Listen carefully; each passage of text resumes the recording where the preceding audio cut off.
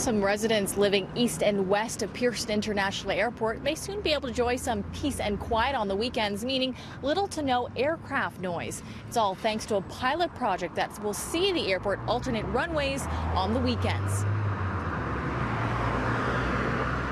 Take a look at this map. Every weekend, the airport will switch between the runways highlighted in green and blue. When it's your off weekend, that means there will be little to no airplanes taking off or arriving during that time.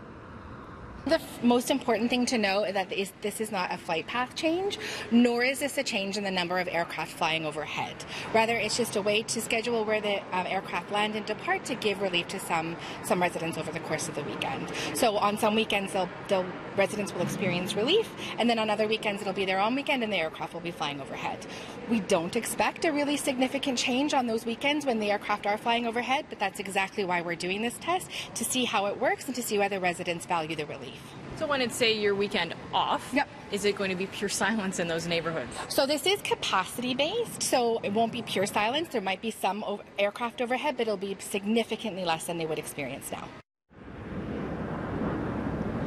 Now, this pilot starts on July 28th and runs until September 16th.